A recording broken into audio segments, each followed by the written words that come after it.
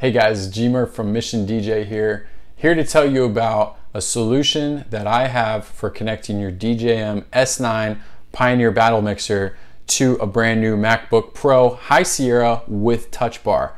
Super exciting stuff because I wasn't able to DJ on my brand new MacBook for like 2 months because of this issue. So after talking with Serato and looking on forums and all that jazz, finally figured out a workaround, which I'll get to towards the end of this video. But let me tell you my situation first. So I actually had to upgrade out of necessity because my older laptop was kind of failing on me.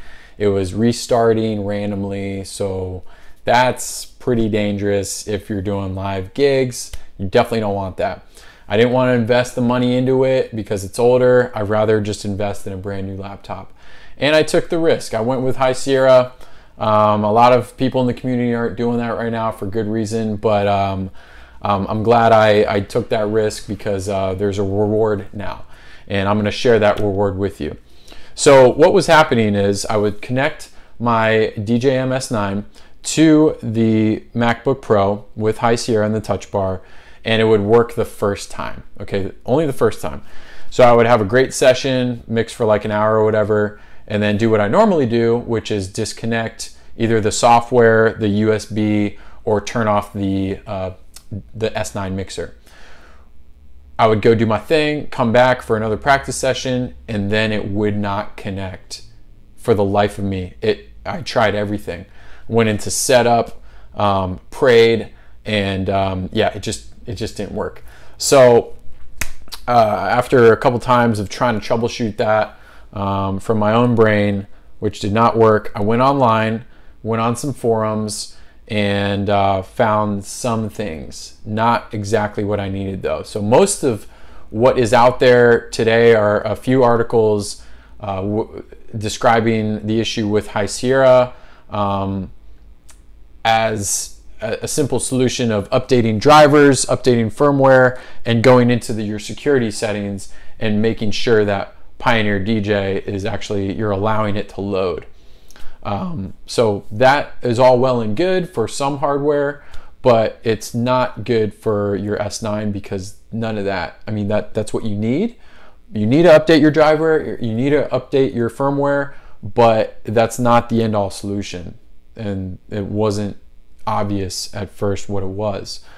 So I'll give you an example of how this works with other High Sierra compatibility issues. One of my students recently was trying to connect his High Sierra to his DDJ SR controller, and again he had his driver updated, his firmware updated, but the last thing he had to do, and this was the end all solution for this particular setup, was go into security and privacy settings within his OS and then allow system software from developer Pioneer DJ Corporation was blocked from loading. You just need to allow that. So it's going to say that on the bottom of the panel, and you should be good to go after that. But again, with the S9, it's not so clear. So after battling on some forums, as we all have experience with, I was contacting Serato left and right, and we finally agreed to do a TeamViewer session on my computer so that Serato themselves can look at my computer and see that all this stuff was actually on there, which it was. Once they figured that out, they were actually kind of stumped. So it was kind of awkward. It was like, okay, be right back. So the guy brought his superior, and his superior sent him an article, which he then sent me. This is an article I did not find. I couldn't find. I don't know why. It was hidden from me. I guess I was Googling the wrong things. But basically it touches on Touch Bar specific configurations. Okay, so within the article, which I will include in the notes below, it has a workaround which is as simple as this bad boy right here. What this is a Belkin USB hub, a powered USB hub. This one specifically is Belkin USB 2.0 4-port mobile powered hub. And the reason I have this is it's good for other setups too, Specifically, if you're DJing in HID mode within the club or the bar, you need to connect to your SL4 box, a Serato box, connect to your laptop, your mixer, everything. So you need multiple USBs. For whatever reason, if you connect this to the USB-C port adapter, obviously you need an adapter, and then connect it to your DJM-S9, it works. So don't ask me how or why or like the technical aspects of it, but my theory is, you know, the touch bar just doesn't communicate well with the USB-C port, which then is trying to go to another older USB port on the other end.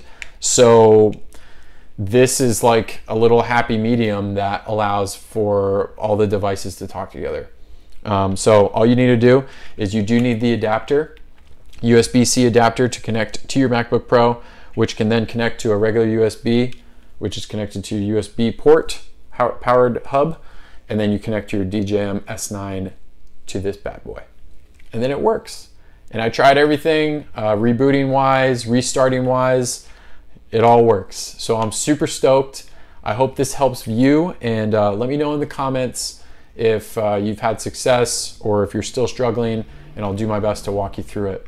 All right, guys, thanks so much for watching. I'll see you next time. Like and subscribe. Have a great day. Happy DJing.